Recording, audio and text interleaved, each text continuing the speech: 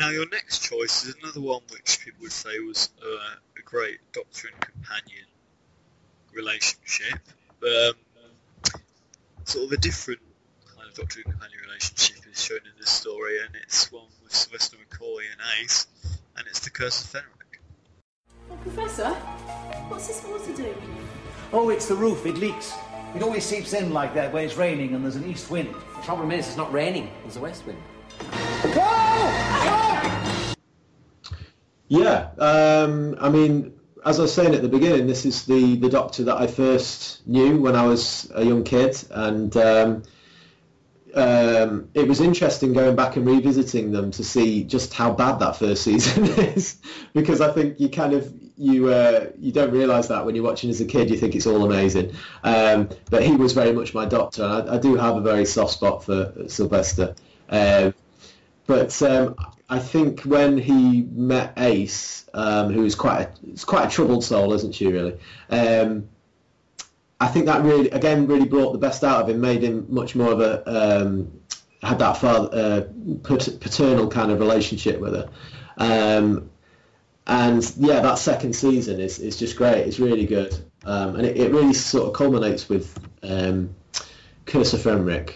There's that sort of awful bit at the end where after she finally learned to trust someone again after all these years of being quite troubled, he has to convince her that she shouldn't trust in him, which is it's just heartbreaking, that bit, and it's done so well. I mean, you can tell, I think, like Liz Sladen and Tom Baker, you can tell that Sophie Aldred and Sylvester McCoy are good friends outside of the programme, and they've continued to be friends since as well. And it really comes across in scenes like that one. But it's not just about that. It's also a great story. It's got some fun ideas. The sort of weaving in the history with the alien thing that works well sometimes. And I love the hemovores, the sort of vampires coming out of the seas. A fantastic sort of harking back to the Sea Devils or whatever. But no, I'm really glad that Sylvester got some top-notch stories in that last season, because I felt the first season really let him down, so it was nice for him to go off with a bang, really. And yeah, I love that one. It's probably my favourite, sometimes joint favourite with Remembrance, which is also a great story as well.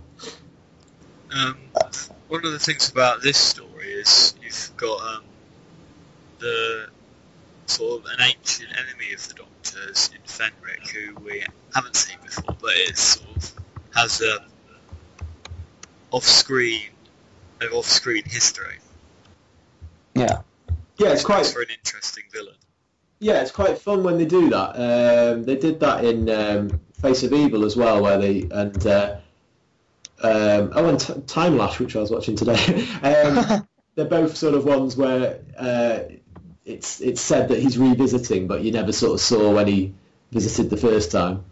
I think it's interesting in Face of Evil as well, because you can see that the echoes and the footprints that the Doctor leaves behind, even by trying to help, sometimes it can actually do more harm than good at times, because he was trying to, in that particular one, I don't know if you've seen it, it's great one, that one. He was trying to help a computer to basically evolve or whatever, and when he went away, it kind of evolved to sort of near God proportions and took on the Doctor's identity. So when he comes back to that society, they all see the Doctor and think he's evil, and there's that great sort of comedy line where he meets Leela for the first time and offers her a jelly baby, and she says, so it's true that the evil one eats babies. So it's it's just one of those great sort of comedy Baker moments.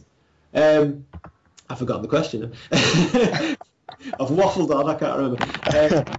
Yeah, Fenric. It's interesting to see, to hear of all the stories that have been happening while we've not been watching. It does that a lot in Matt Smith, doesn't it, as well? Yeah. He has a lot of those. Goes off and has a sort of a tie-in novel adventure or Yeah, wasn't it like 100 years or something? He was off, and then he came back in The Impossible Astronaut. Yeah, just 100 years wandering around. Yeah.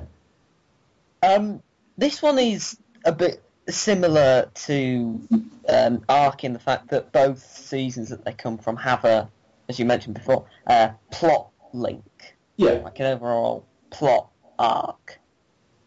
Yeah, I don't understand the Sylvester one quite as much. You guys can probably enlighten me a bit. It's the what's he called? The guy that was Cartmel Master Plan. the Cartmel Master Plan. Yeah, wasn't it something about the Doctor being more than we realised? More, like one of the maybe as as being back there when Omega was there or something. I can't remember what it was, but there's some sort of thing that wasn't actually revealed.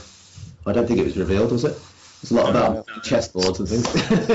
Got a bit complicated at that point. Trying to bring mystery back into the Doctor, because it's something that we were saying earlier with, in Holton and early Troughton.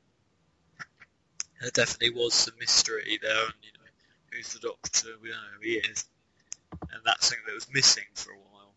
Yeah. No, I think it worked well for that, didn't it, really, at putting the mystery back in. And it's a shame it kind of was cancelled when it was, because it was really starting to turn itself around at that point. It had been pretty bad, I think, in the mid to late 80s, but that's my personal opinion. A lot of people love that era. But, I think that last season, I think, really turns it back. And it's a shame it had lost so many fans at that point, because I think had people seen how good things like Remembrance of the Daleks and Curse of Fenric were, I think it might have survived a bit longer. But then, there's an argument to say if it hadn't have gone away, it wouldn't have come back as strongly as it had. So,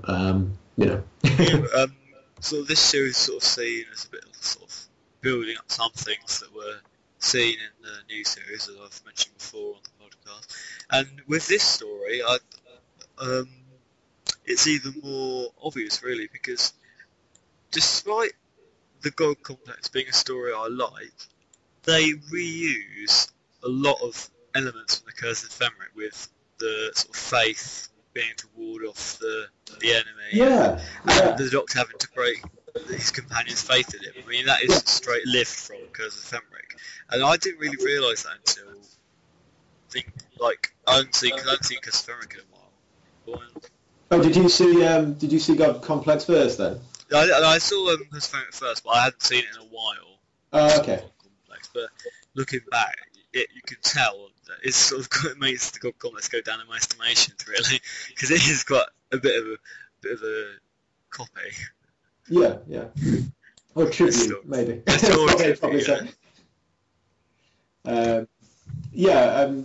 You definitely see more when you go back and watch it again. I think that was one of the things I loved about making this book, really, was giving me an excuse to really go back and watch a lot of the shows that I'd not seen, either never seen or only seen once. So, and give them another go.